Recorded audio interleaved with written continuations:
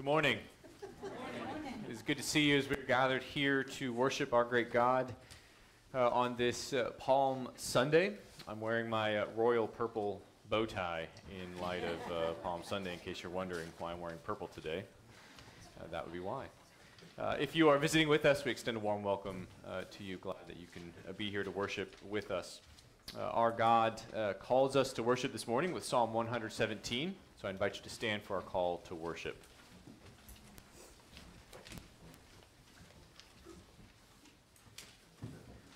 Praise the Lord, all nations. Exalt him, all peoples. For great is his steadfast love toward us, and the faithfulness of the Lord endures forever. Praise the Lord. The Lord be with you. And also with you. Let us worship God.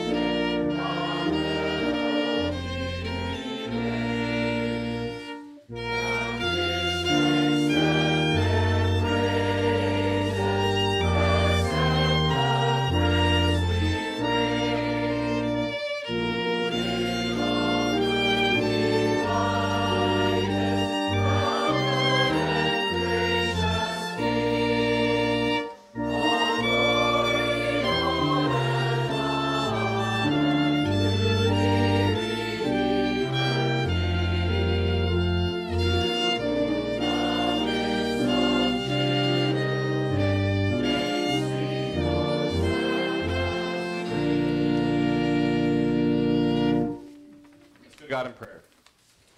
Our great God and Almighty Father, we do lift up our voices in praise to you.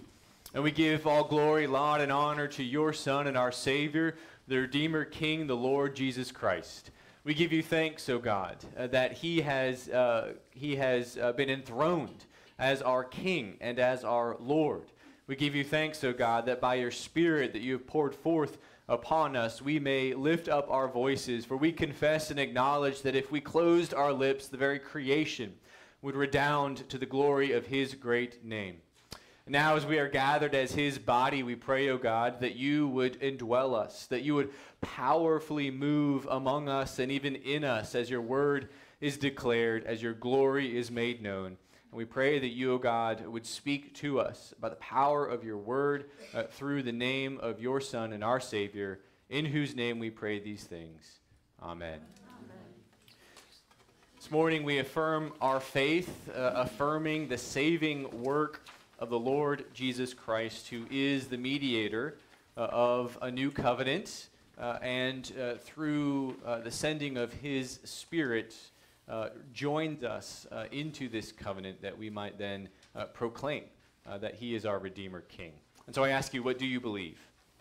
It pleased God in his eternal purpose to choose and ordain the Lord Jesus, his only begotten Son, to be the mediator between God and man, the prophet, priest, and king, the head and Savior of his church, the heir of all things, and judge of the world, unto whom he did from all eternity give a people to be his seed, and to be by him in time redeemed, called, justified, sanctified, and glorified.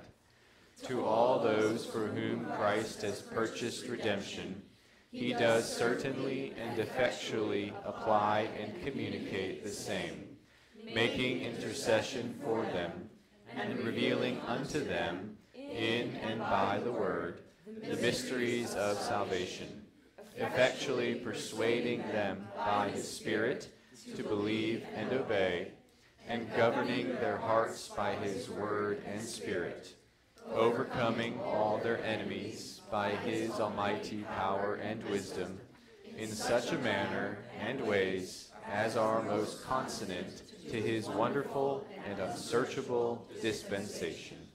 Men, you may be seated. We have an opportunity now to confess our sins corporately before our God, and we will use our corporate prayer of confession now to do that. So let's go to God in prayer.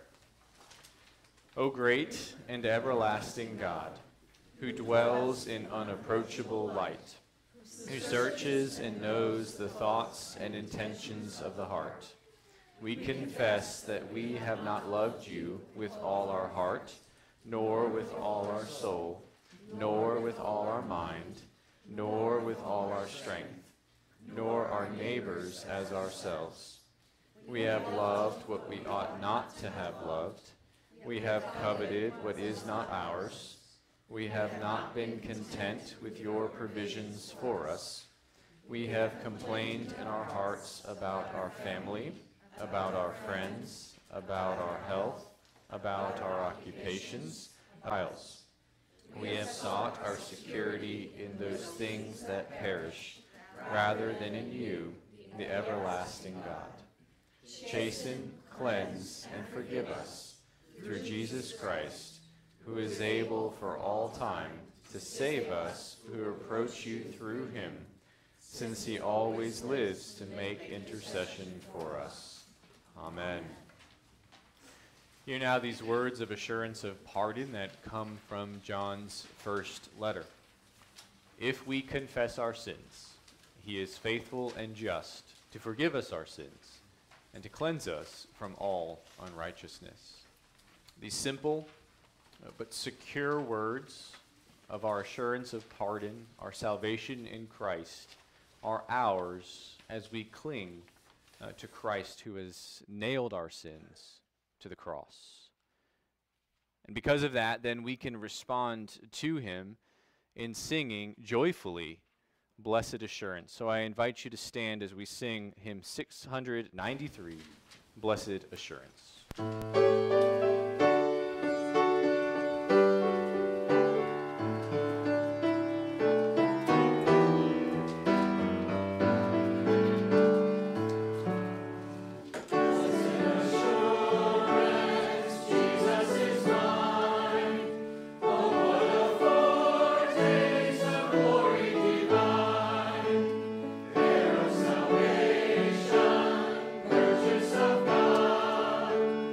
Lord.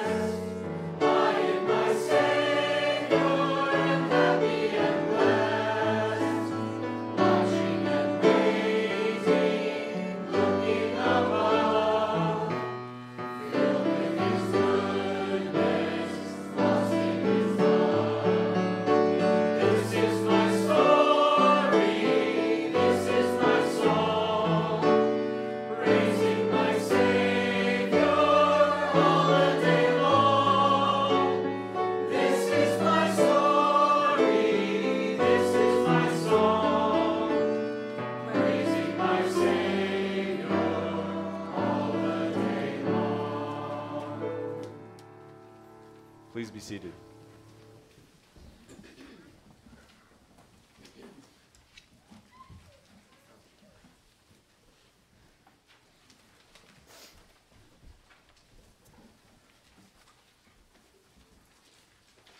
Good morning. Today's reading of the Old Testament will be in Isaiah chapter 41, verses 21 through 29. According to Matthew Henry's commentary, chapter 41 may be summed up in those words of Elijah. If the Lord is God, follow him. But if you Baal, then follow him. This passage in the book of Isaiah comes during a time in the life of the people of Judah and Jerusalem where there was an enormous amount of turmoil and uncertainty and upheaval. Just a few chapters earlier, the people were being threatened by an invasion of the Assyrian Empire, which had invaded and destroyed the northern kingdom of Israel many years before. Chapter 41 opens with God speaking to the coastlands, or the nations are all around Jerusalem. And how do they find strength themselves? How do they strengthen themselves? What do these nations do to find the assurance in protection and comfort that everything will be okay? They build themselves more idols. In verse 21 through 24, God calls the idols worshippers to present their case that things they worship are really gods. The answer to the question is, of course not. Just as the thunderstorm cannot predict where it will go or what it will do, neither can an idol. So God mocks them, daring them to do anything at all. If they cannot do anything good for their worshippers, then perhaps they can do something frightening against their enemies. But there is no answer.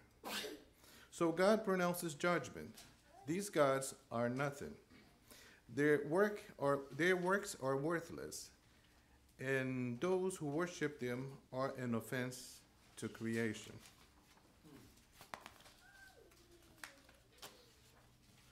In the verses 25 to 27, God responds to the challenge.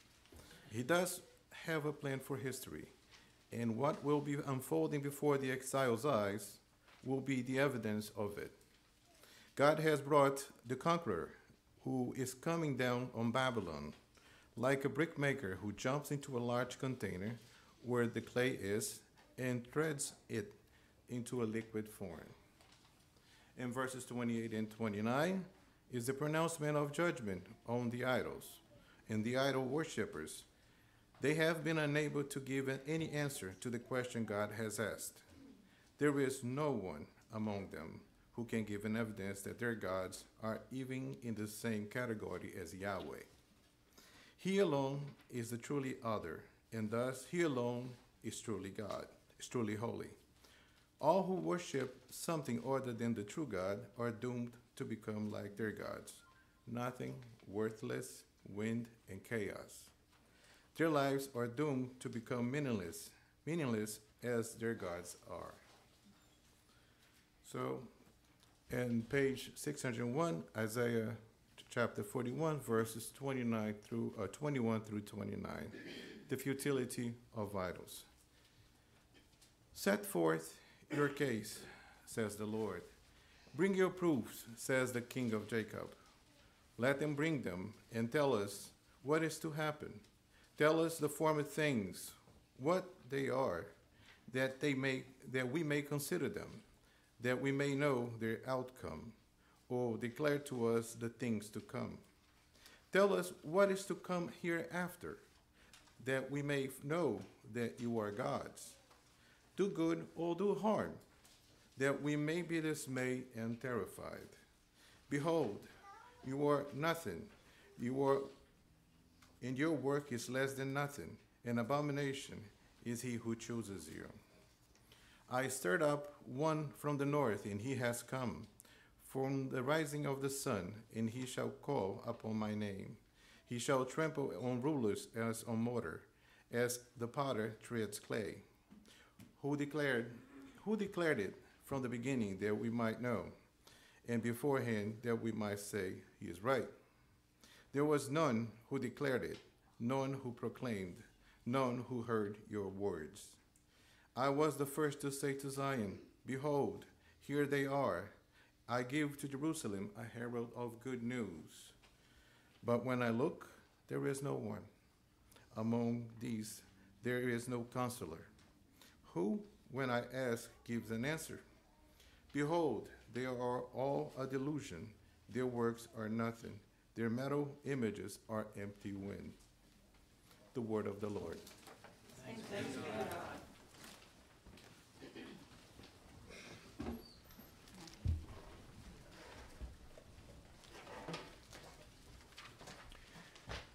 I invite the ushers forward as we continue to worship with the giving of our tithes and our offerings.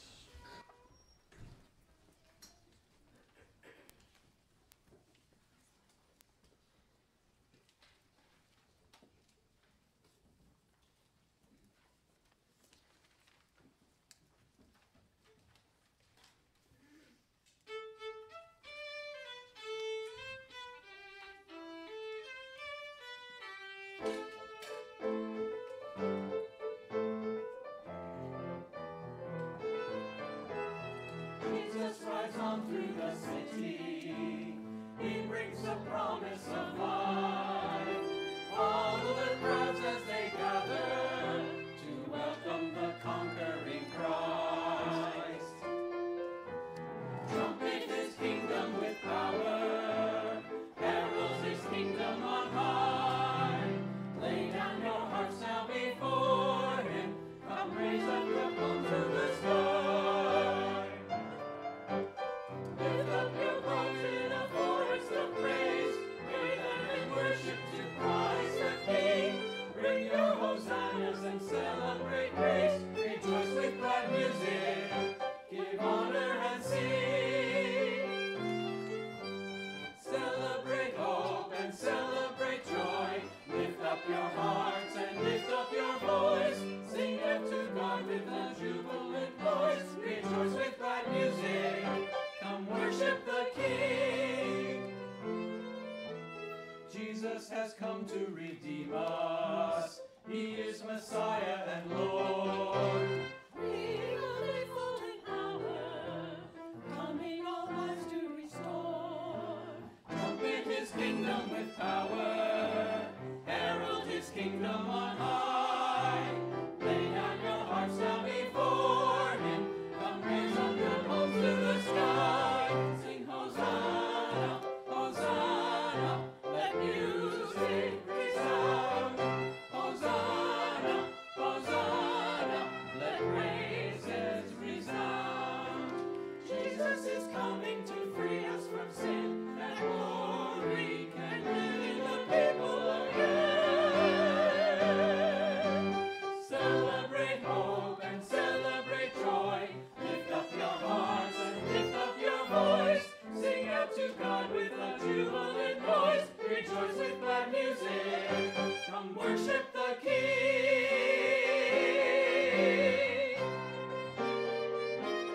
Worship the King.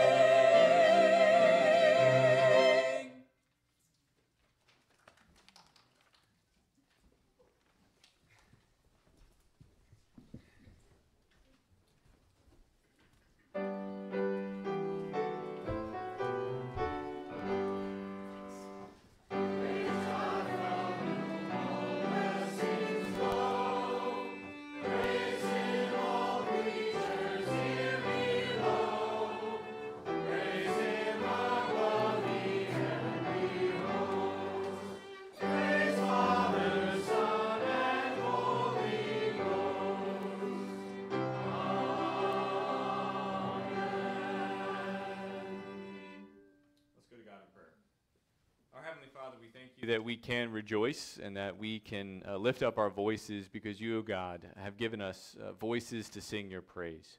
We thank you that you have transferred us from the dominion of darkness into your marvelous light. And now as we render these tithes and these offerings and these gifts to you, we pray that you would use them to bring more into your kingdom, all to the praise of your glorious name and grace. It's in the name of Jesus Christ we pray these things. Amen. You may be seated.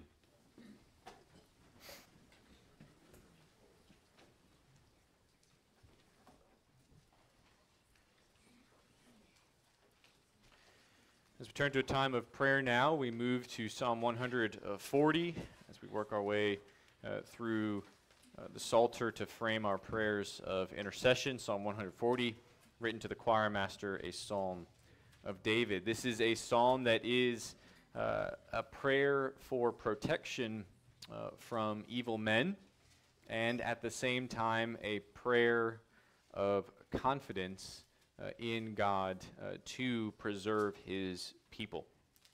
And so we'll use this psalm then to frame our prayers as we go to God. Let's pray. Deliver me, O Lord, from evil men. Preserve me from violent men who plan evil things in their hearts and stir up wars continually. They make their tongue sharp as a serpent's, and under their lips is the venom of asps. Guard me, O Lord, from the hands of the wicked. Preserve me from violent men who have planned to trip up my feet. The arrogant have hidden a trap for me, and with cords they have spread a net. Beside the way they have set snares for me. Our Heavenly Father, we give you thanks that we can draw near to your throne of grace to lift up our voices in praise and prayer, because our Lord Jesus Christ has made a way to your throne through the offering up of his own body. You are great, O God, and greatly to be praised, and your graciousness is unsearchable. Therefore we thank you that your saving concern for us is comprehensive, that we can join with David in asking for your deliverance in this life from evil men. Therefore we pray that you would deliver and preserve us first through a development of our own discernment. Would we have eyes to see and hearts to discern, sharp tongues and venomous lips? Would you give us restraint, even self-control, not to be dragged into the wars that violent men continually stir up? Would you guard us, O Lord, from the hidden traps of the arrogant, through your own work of grace in us by your Spirit? Would you renew us after your image in true knowledge, righteousness, and holiness, that we might, with wisdom, walk through this world? I say to the Lord, you are my God. Give ear to the voice of my pleas for mercy, O Lord.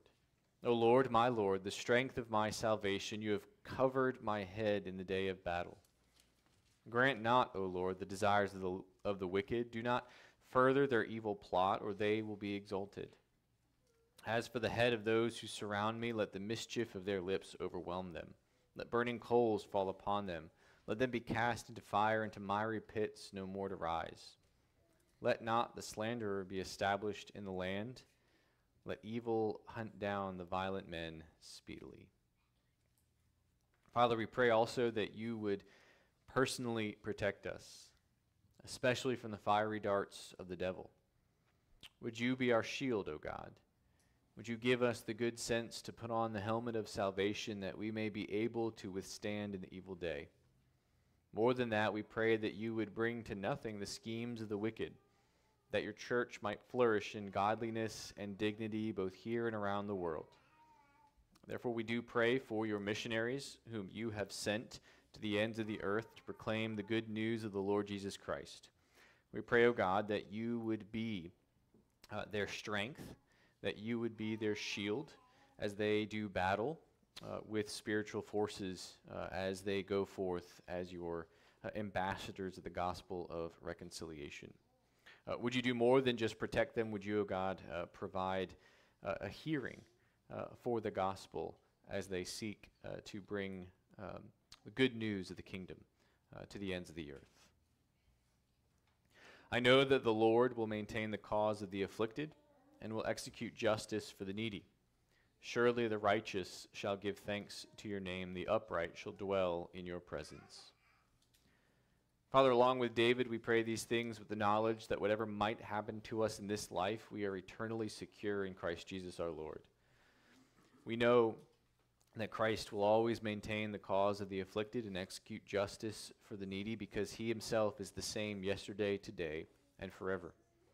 Therefore, we rightly give thanks to your name, and we long to dwell forever in your presence. And while we await the coming of our Lord and Savior, Jesus Christ, would you make us effective testimonies of the transforming power of your gospel to the praise of your glorious grace. I pray this in the name of Jesus Christ, our Lord. Amen. Amen. I'll invite you to turn to John chapter 19.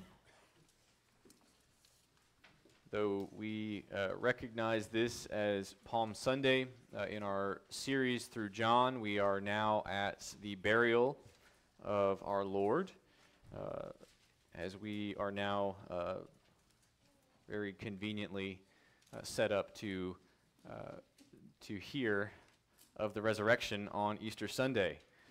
So that works out really well, and praise God for that timing. But now, before we can get to the resurrection, we must consider his burial. And one thing that I would like to point out here is that this is not a brief paragraph that we simply skip over in order to get to the good stuff, but it in itself has important things to teach us. That even in his burial, Christ is speaking to us. So I invite you to give your attention to the reading of God's holy, inspired, and inerrant word, John chapter 19, verses 38 to 42, found on page 906 of the Blue Church Bible. After these things, Joseph of Arimathea, who was a disciple of Jesus, but secretly, for fear of the Jews, asked Pilate that he might take away the body of Jesus, and Pilate gave him permission. So he came and took away his body. Nicodemus also, who earlier had come to Jesus by night, came bringing a mixture of myrrh and aloes, about 75 pounds in weight. So they took the body of Jesus and bound it in linen cloths with the spices, as is the burial custom of the Jews.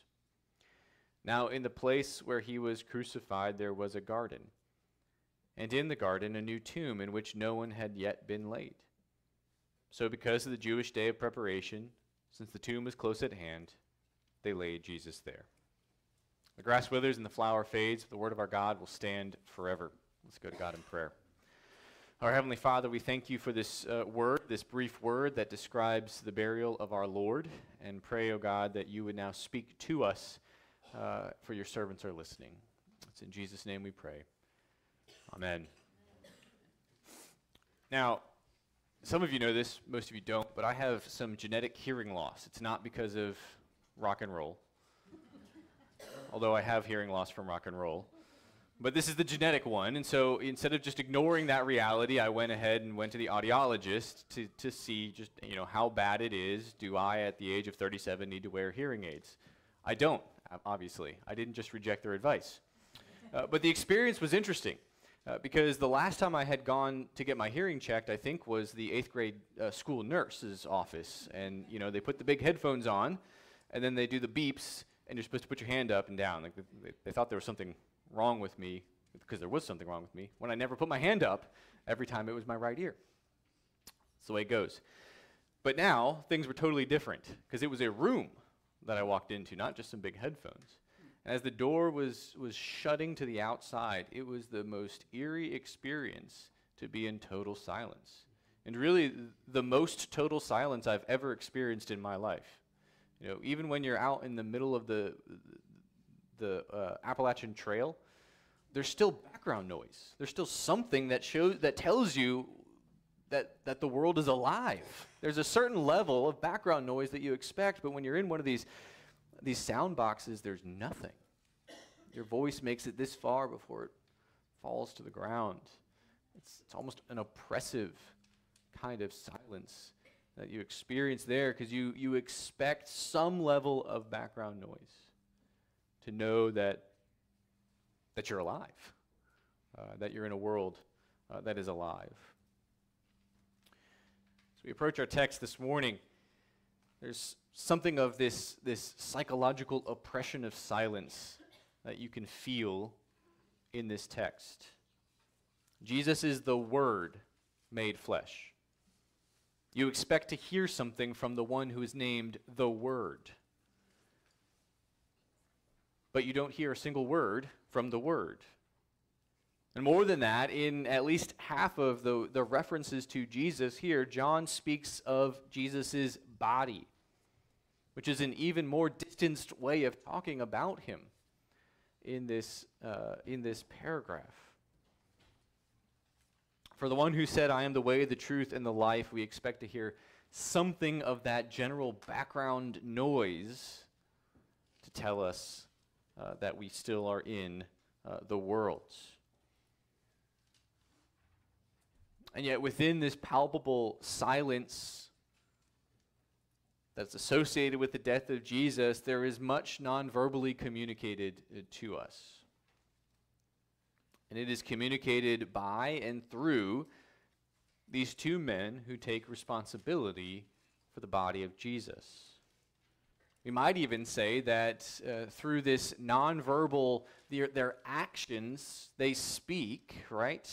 And there's a reversal of this silence that then runs as a thread through these verses. So that the silence of the grave turns into a loud testimony of the renewal of all things that indeed began when Jesus of Nazareth said, "It is finished," and then gave up the ghost. So as we look at this text this morning, my main idea is this: the silence of the grave speaks volumes about the work of Christ. The silence of the grave speaks volumes about the work of Christ.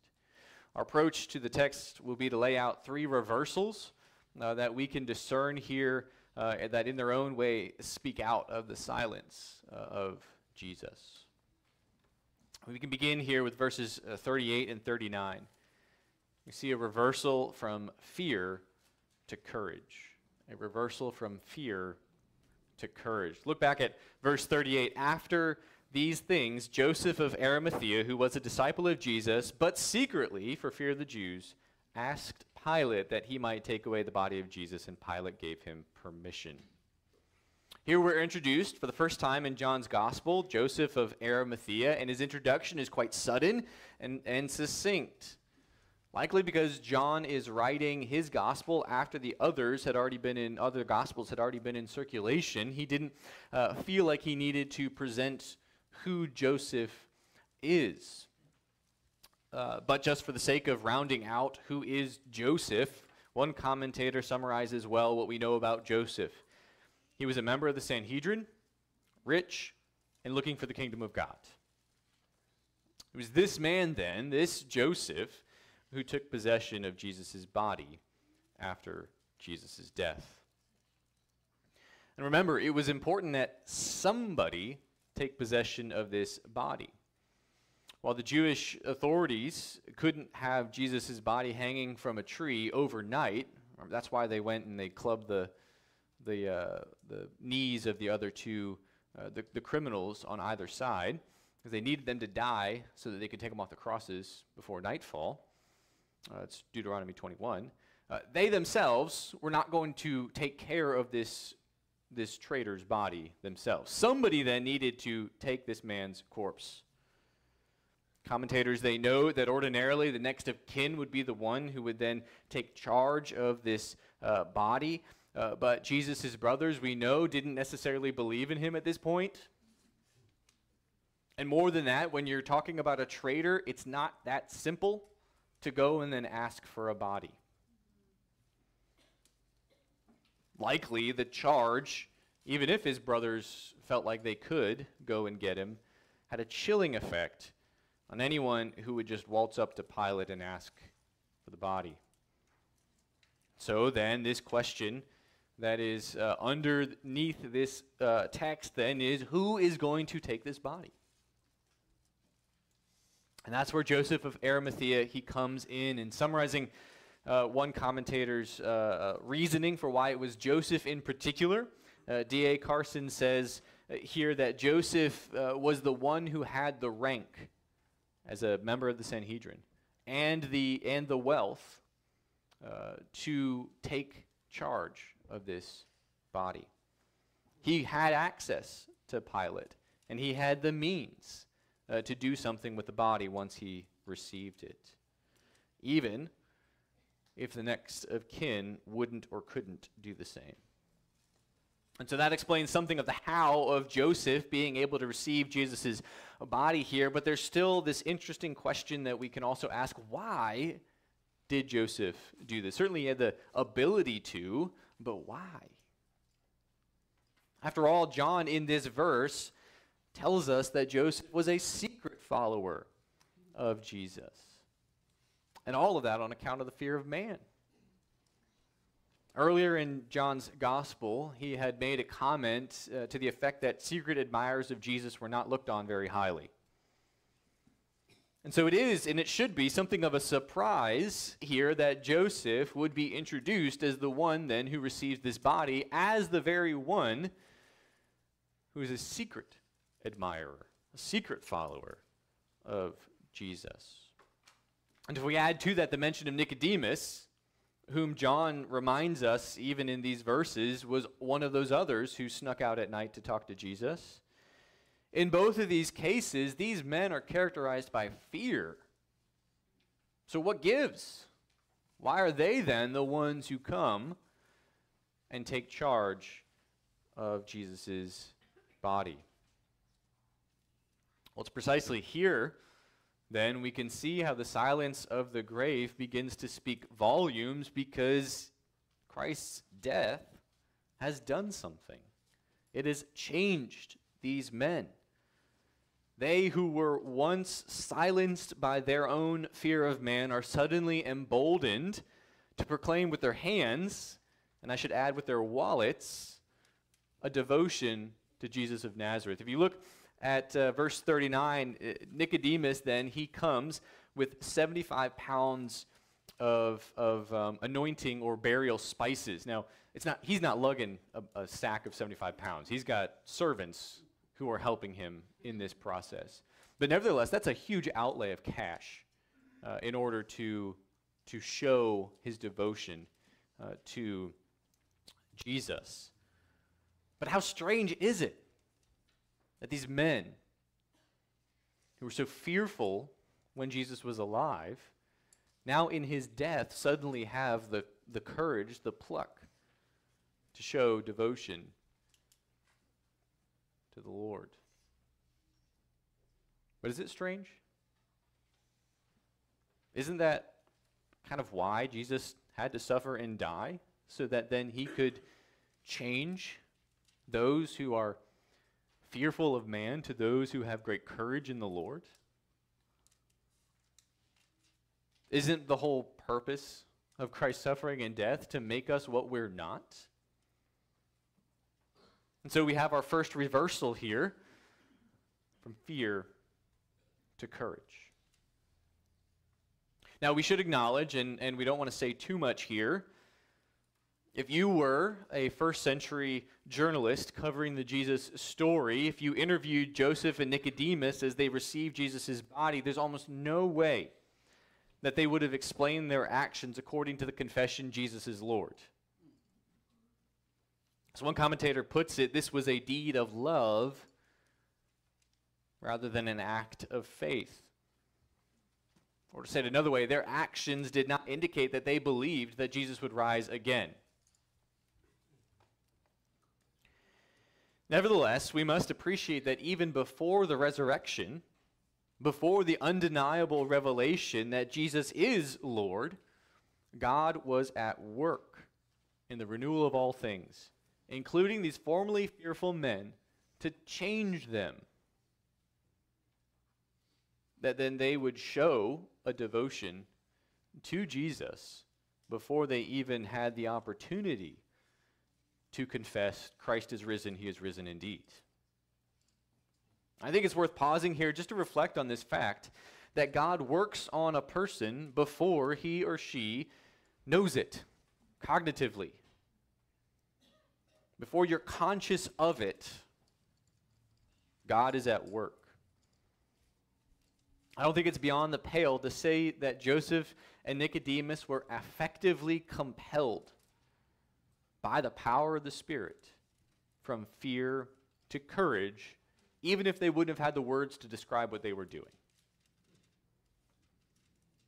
I mean, we know, I think I can say this safely, that we know that they didn't sit down and do some mental calculations, weighing pros and cons before then they would take up the body of Jesus and say, this is what we should rationally do. We should take this dead man's body and care for it. No, they're deeply moved by the death of the Son, who has already said it is finished.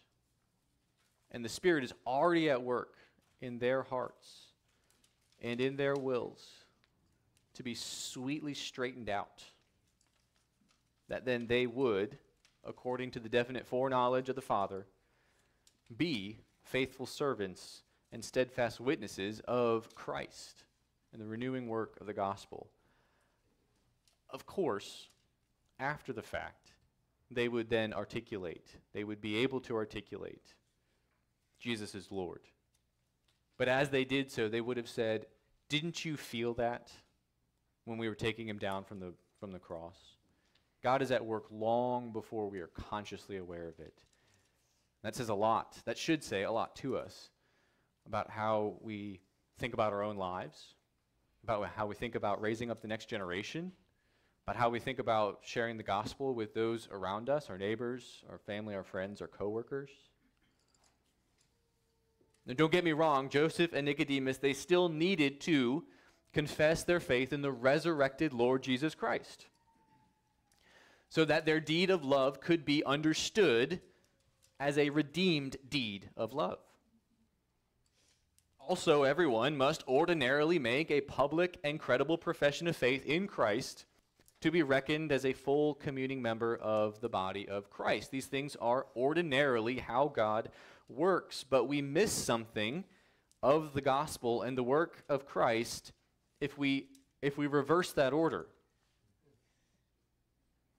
If we begin with a rational confession before we recognize an affective change that so often happens, that even in the youngest in the congregation, they won't be able to explain it, but they are changed by it, the gospel, by Christ himself. I mean, at worst, if we seek only for a confession before then we can say, ah, yes, God is at work, we risk placing ourselves at the turning point of salvation. And that simply won't do. For it's God who works. It's God who wills and works. Joseph and Nicodemus, they remind us that salvation, the powerful application of God's work, begins with God. And therefore, we baptize babies. Therefore, we catechize children. Not because we think that they're already saved, but because we know that God can work and does go work well before children can then make a credible profession of faith before the church. And so we recognize these things, and we operate this way. And the same thing should be true in the way that we deal with adults who are not believers at this moment, who have not made a credible profession of faith, to know that God is at work long before someone says Jesus is Lord. Keep that in mind, that God is at work. And in the renewal of all things, he will turn fear to courage before we can say what's going on in our hearts. But moving on here, there's a second, and here a more, I think a briefer reversal in verses 39 and 40. This is from humiliation to exaltation. From humiliation to exaltation. Here in these verses, we have to do with the transition from the lowest point of Jesus' humiliation, now this turning point to his exaltation. In fact, the entombment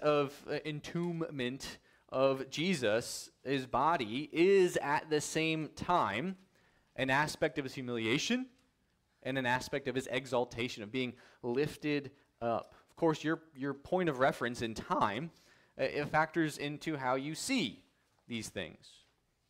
And so we should acknowledge that Joseph and Nicodemus, as for the other disciples, the humiliation of Jesus of Nazareth, the Messiah, it certainly would have loomed large at his burial. One theologian reflecting on all this says it well when he writes, "Our Redeemer stooped low indeed when he assumed our nature, but lower still when he submitted to be laid in the grave. This is the last degree of humiliation. All the glory of man is extinguished in the tomb. Though he is, the Son of the living God, the Lord of heaven and earth. There is nothing now to distinguish him from the meanest of the human race. Or as the preacher in Ecclesiastes puts it, a living dog is better than a dead lion. Presents the lowness, the lowest point in humiliation is suffering the indignity, the Lord of heaven and earth, to be laid in a grave. Rock bottom is hit, so to speak, as Joseph and Nicodemus lay Jesus' body in a tomb. But at the same time, and on our side of the resurrection, we also must confess a reversal that begins even here, where Christ's exaltation begins, as he's laid in the tomb. According to the words of David in Psalm 16:10, "For you will not abandon my soul to Sheol, or let your Holy One see corruption." And according to Peter's epic sermon in Acts chapter 2 on Pentecost, we are on solid ground in saying that even this limp corpse of Christ is exalted on account of his finished work. Calvin comments on Psalm 16:10, and he says this: "The question, however, may be asked, as Christ descended into the grave, was he not also subject to corruption? The answer is easy. Tell us, Calvin. The life of Christ will be exempted from the dominion of the grave, inasmuch as his body, even when dead, will not be subject to corruption. Besides, we know that the grave of Christ was filled and, as it were, embalmed with the life-giving perfume of the Spirit, that it might be to him a gate to immortal glory." Indeed, and he's the first to go that way, and we follow, but that's my next point, so we'll save that for now. Now, I had a fruitful lunchtime conversation with somebody about this particular discussion. What does it mean that he was, exempt from the corruption, being abandoned to Sheol? Well, exactly what that means, that Jesus' body did not see corruption, I think we venture into speculation if we try to apply ourselves too deeply to it. The fact is that we are just like Aaron Burr in Hamilton, and we must confess no one else was in the room when it happened. I don't know what happened. Nevertheless, what we can say, I think, is that those spices, those 75 pounds of spices, which have been wrapped in between the shroud, the linen wraps, ordinarily used to cover up the stench of decaying flesh, however it all worked out, instead acted as an anointment of this not yet resurrected but still exalted Lord Jesus Christ. There's a turn from humiliation to exaltation even in his burial. As he declares it is finished on the cross, his body can't be abandoned because he has already won the victory. And what remains is for the Lord to show to us through the resurrection that death has no victory, that the grave is no longer a threat. The resurrection, of course, it matters. We can't say everything about Christ's exaltation without it, of course. We can't say anything about without it, actually, and we can't say everything here just in his burial. But because Christ was raised on the third day, the whole world was turned upside down when he declared, "It is finished." And so even laying his body in a tomb, God shows forth that his weakness is stronger than man's strength, and the foolishness of God is wiser than man. And that means, even in the silence of the grave, there is much to be said about the powerful work of Christ, for death's strong bands cannot hold him. And then finally, and related to all of that, in verses 41 and 42, we see then that there's a final reversal from the threat of the grave to its rest. From the threat of the grave to its rest. These verses here, they're simple enough in what they present to us on the face of it. There's no elaborate actions to be taken. it's a large quantity of spices, to be sure, but the process itself is hasty. For the Sabbath is oncoming. It would have begun on sundown on Friday. And so they used what was near at hand. Other Gospels identify this as Joseph of Arimathea's own tomb. Joseph and Nicodemus, they lay Jesus' body down. But there are two seemingly incidental details here that take us from a simple description to a suggestive significance. First of all, John notes here in his gospel that it's a garden tomb. The garden imagery is a rich imagery in the scriptures. And I think John clearly wants us to go back to Genesis in the Garden of Eden, that idyllic garden of God in which Adam was first placed, as we think about now what's happening with Jesus. And then second, we'll kind of pull these things together in a minute. Second, John reminds us once more that the Sabbath, the day of rest, it was coming and coming quickly. And so he's laid in a garden tomb on the eve of the Sabbath. He's in a garden, and the Sabbath is coming. As we pull these two images together again, we can't help but look back to Genesis and think about that other garden in which Adam was placed, and that first Sabbath on which God in his way rested from his creative work. And there is, of course, a way in which Jesus, who is God incarnate, who is now resting from his labors on that final Jewish Sabbath. As he gets laid down and the sun falls below the horizon, God rests from his work. In fact, Jesus had already declared it. It is finished. And we can, with some reflection, say it was very good. What he declared was finished. He was well within his rights then to rest on the Sabbath. But then we also have to remember he's not only God incarnate, but he's God incarnate. He's the Word made flesh. He's not only God who rests from his good work, but he's Adam, the second Adam, in the garden. And in his capacity as Adam, and as we've confessed in our affirmation of faith, as the mediator of a new covenant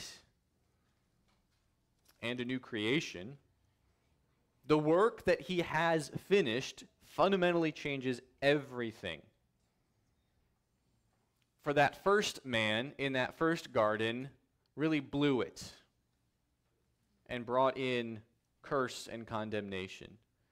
But the second man, the second Adam, in this garden, he nailed it. And through his obedience, Paul says, he has made many to be accounted righteous. He has reversed the cursed condition of man on account of that first Adam. He's initiated the renewal of all things by undoing and then doing perfectly what no other Adam, no other man, woman, or child could do. This tomb, then, this grave in this garden is no threat at all to this mediator of this covenant, to this Jesus. In fact, it becomes for him a fitting place as that greater Adam, as the mediator of a better covenant, to take his Sabbath, as it were. Now to take some rest before the dawning of the new age on the Lord's day comes and the new creation breaks into the old. To say it again, Holy Saturday, the one of history, not the one that we're going to have next Saturday, right? The one of history. It was, in truth, the last Jewish Sabbath. It was the last 6+1 way of thinking about God's world. Because on the first day of the new week, Christ emerged from the tomb in his exalted, resurrected body after his rest, and from that point on, the world now is 1 plus 6. It is from a point of victory and exaltation that then we go forth from the first day of the week through the rest of the week. Because that is what Christ did in his garden on the verge of this last Sabbath. He reverses everything because it is finished. The grave is a resting place for the one who has accomplished all things. What is true for him is true also for everyone who is united to him. No more does the grave need to be seen as a threatening or insatiable monster. It is, in fact, a bed, a resting place, precisely because it is finished. For all those who are united to Christ, those who fall asleep in Christ before he comes again, there's no fear of death. But rather, there is an opportunity to look forward to that day when each one who falls asleep in Christ will be raised complete as a new creation with a resurrected body and a perfected soul. The silence of the grave speaks volumes about Christ's work as he rests here. For he makes the ferocious and fearful wolf of death into a playful puppy, if we have faith to receive it. Again, we only know this is true because the resurrection actually happened. If he were still in the grave, we'd have nothing. But on the third day, he rose from the dead. Therefore, we know that it is true that death has no hold over those who are in Christ Jesus. Therefore, we can hold on confidently to this encouragement. The grave has no threat, that it is nothing to be feared, but is rather a resting place until God is all in all. It is a balm and a comfort, and it ought to be what we then share with those who are facing the grave, to remind them, if they are in Christ, that this dark river can be forded. In the end, my hope here is that we don't take Christ's burial as an inconvenient stoplight before we get to the resurrection and we celebrate with Easter Sunday. For even in his burial, what I've tried to present is that even now, he's reversing all things as Joseph and Nicodemus lay him in the grave. The time between his last breath in the flesh and his first breath in the resurrected body is more than just a historical fact that we just acknowledge and then plunge headlong into Easter Sunday. If nothing else, the sight of Jesus' lifeless body set something in motion for Joseph and Nicodemus that they couldn't explain, but was definitely a change in them. If nothing else, Christ's resting in the grave provides us with great comfort that where he has gone and come out, we may go and come out too.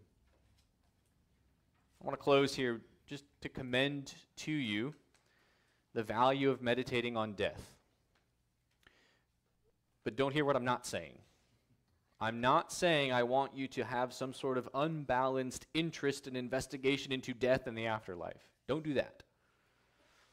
In the reflection, I put some good words from my favorite dead Dutch author, Herman Bavinck, about the limitations that we have placed upon us about what it looks like post-death, right? What's typically called the intermediate state. what does it look like to be a disembodied soul? Well, you can't see it, so you can't really talk too much about it. And Scripture is very reserved about what exactly it says.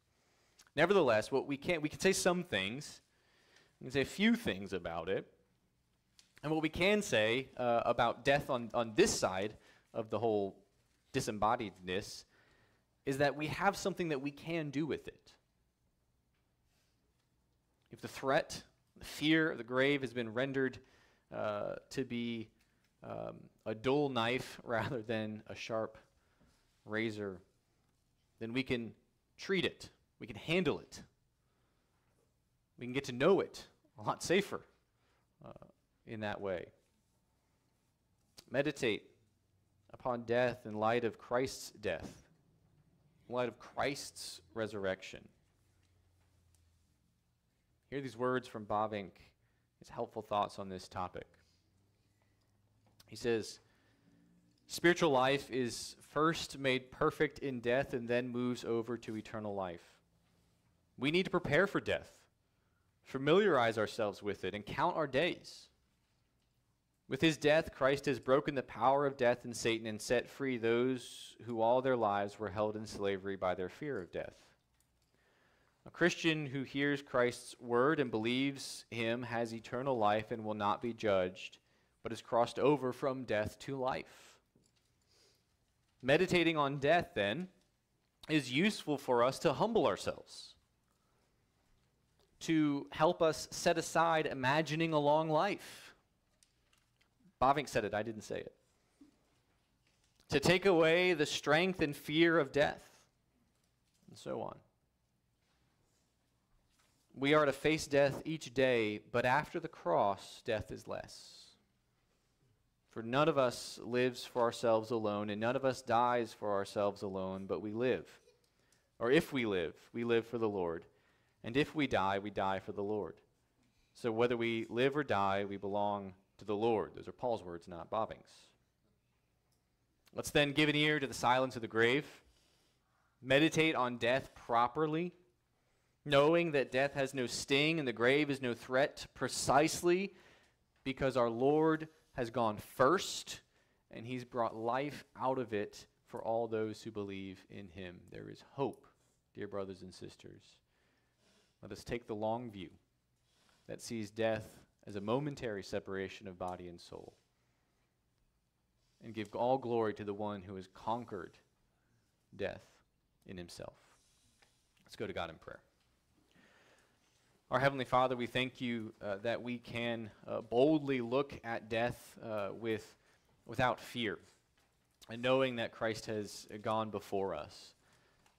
Father, we acknowledge that death still has, dying particularly, still has great challenges for us to face. But would you, O God, provide us with the strength to see the beauty of how you, O God, preserve us through the end. And when we don't know, and when we struggle, would you help us in our unbelief and give us the grace to look to Christ as our only strength and hope. It's in his name we pray. Amen. Let's stand and sing our hymn of response, hymn 260, Were You There? Were you there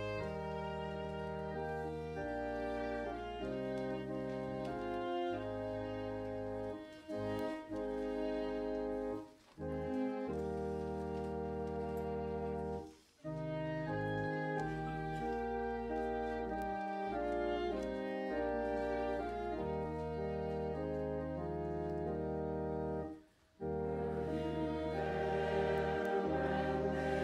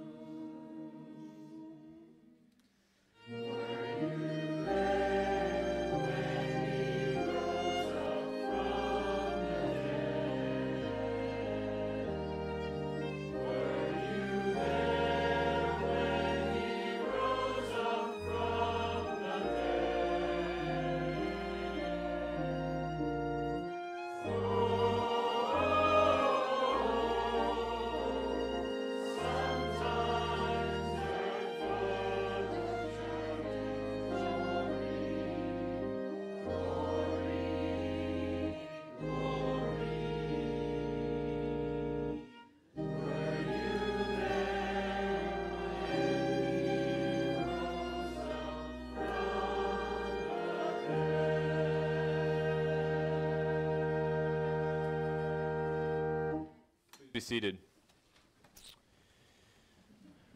The answer to that spiritual is yes. We were there. For Paul tells us that when Christ died, we died with him. And that when Christ was raised to new life, we were raised with him. It is a mystery for he who is above and outside of time to draw us into his saving work, but we were there. For we who have been brought into the body of Christ, united to him by his Spirit, were there when he was laid in the grave and when he rose up from the dead. The hope that we have is not in some abstract historical artifact, but in the living Christ, to whom you have a living fellowship even now. And he provided us this table to encourage us with our eyes as he speaks to us in nonverbal ways here as well, that he is the source of our strength and our hope and our salvation. So he invites us then to come and to taste and see that he is good. Just as we are united to him in his death, just as we are united to him in his life, in his resurrection, we are united to him in his ongoing exalted ministry. And as we participate in this sacrament that signs that, we are sealed in our participation in the full, overflowing life of our Savior. Come, be strengthened by your living Lord as you receive these signs of your participation in his life. We do use wine. If for reasons of diet or conscience you would prefer juice, you can find it in the outer rings of the drink trays. If you require gluten-free bread, you'll find it in small bags in the bread trays. These elements are for those who have confessed that Jesus is Lord, who have made a public profession of faith, been admitted to this table, not CPC's table, not the PCA's table, but Christ's table. If you've been admitted, then come and taste and see. If you have not, then consider. And consider who Christ is, that in his death he has renewed all things. Speak to me or one of the other elders about the gospel. We would love to declare it to you. Let's go to God in prayer. Our Heavenly Father, we thank you for this visible word in this sacrament that strengthens us and indeed is your grace to us as we are united to your Son. Would you, O God, strengthen us in our mystical union with Christ as we taste and see and receive this word. It's in Jesus' name we pray. Amen.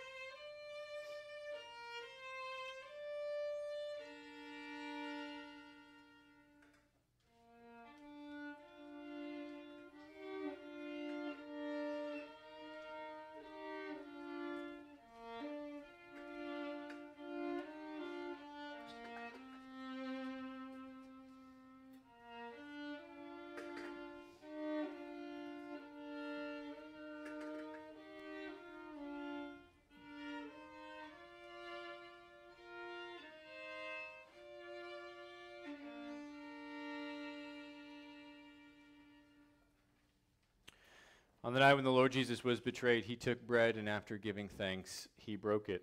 He gave it to his disciples, and he said, "Take, eat, this is my body, which is given for you. Do this in remembrance of me."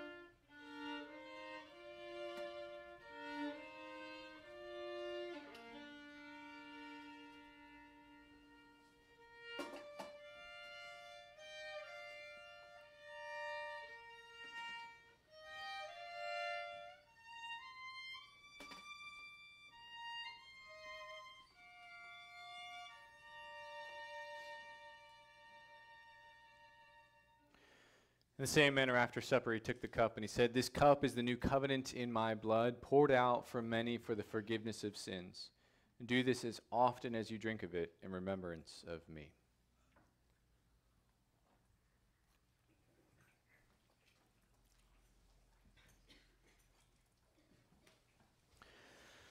As often as we eat this bread and drink this cup, we proclaim the Lord's death until he comes again. Let's go to God in prayer. Our gracious Heavenly Father, we give you all thanks and praise for the abundance of your grace to us and for this sacrament, for your proclamation through this visible word of our security and our participation in the Lord Jesus Christ, who would give of himself entirely that we might have life in him. We praise you, O God, for your salvation, and we pray that you would continue your work of renewal in our hearts and in this world, to the praise of your glorious grace. We pray this in Jesus' name. Amen. Let's stand and sing our closing hymn, hymn 237, Ride On in Majesty. With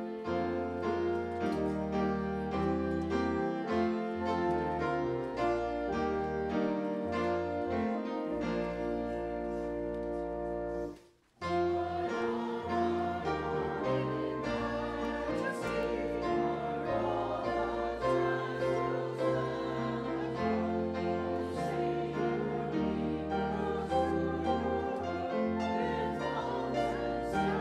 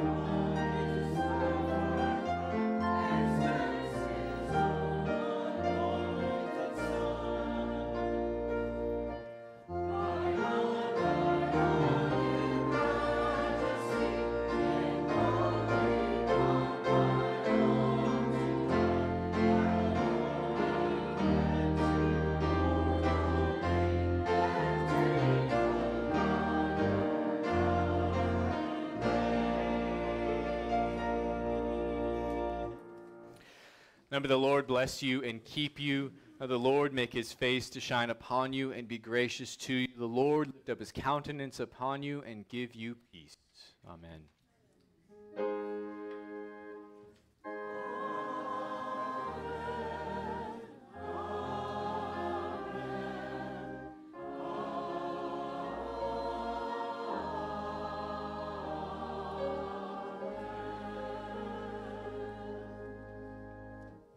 You may be seated. Let me just highlight a couple announcements here. A reminder that our Good Friday service is this coming Friday, March 29th at 7 p.m. Please join us for that service. One more opportunity to reflect on the death of our Savior before we return on Sunday to give glory for his resurrection. We will have a sunrise service at 6:30 at the church in the parking lot, weather permitting. So sunrise service, Elder Morris is taking point on that one, 6:30 here at the church. Then we will have, in lieu of Sunday school, a fellowship breakfast. Please do sign up in the foyer to join us for that at 9:15. And then we will worship our risen Lord and King thereafter. I do want to make one point about next week's kind of the logistics leading up to the service. I love eating breakfast. I love eating breakfast with you guys. We are generally much later in getting things organized when we eat breakfast here for the service, but the choir has done a lot of practice. We are going to have a prelude, a specific prelude, kind of to set the tone of the worship service, and so we're going to try to be as diligent as we can to clean up early, and actually be seated and be ready for the worship of our God for the prelude. Now we're going to do our best to help with that by giving you a pre-prelude, and I'll even come up here and I'll probably welcome you, but do your best as well to be here on time. If you're not going to be here for the breakfast, then at least seek to be here 5 minutes early, which would be 10:25, so that we can all enjoy the musical gifting that God has given to the many people who are friends and members of this church. So there's my logistical plea to be here. And then in the event that we have family and friends coming to visit, also be mindful of how much space you have between you and the next kind of unit in the area. Particularly, I'm looking at y'all here. Just get comfortable. You're doing a pretty good job. Like that row right there, I'm really proud of y'all. Very close. Good job. That's what we should be doing. Smush in, so that when people inevitably do come late, they have a place to go and don't have to step over anybody in order to do so. And you guys, smush out, right? You're gonna squeeze that way, and then the aisles can be left clear. Okay. So there's our annual plea for decency and order as we go to our Easter service. Don't forget that we are going to have a Deacons Fund offering. Easter is a 5th Sunday, and we're going to then keep to our tradition of collecting a Deacons Fund offering after service as well. Okay. Men's and women's reading groups continue on. So what week is this? This is the Women's Week. Am I right? Yeah. Okay. Let me encourage you, if you haven't been a part of those and if you are interested in doing so, now is just as good a time as any to go ahead and make the commitment to be a part of it, because all of it is kind of leading us then into a church-wide thing in September.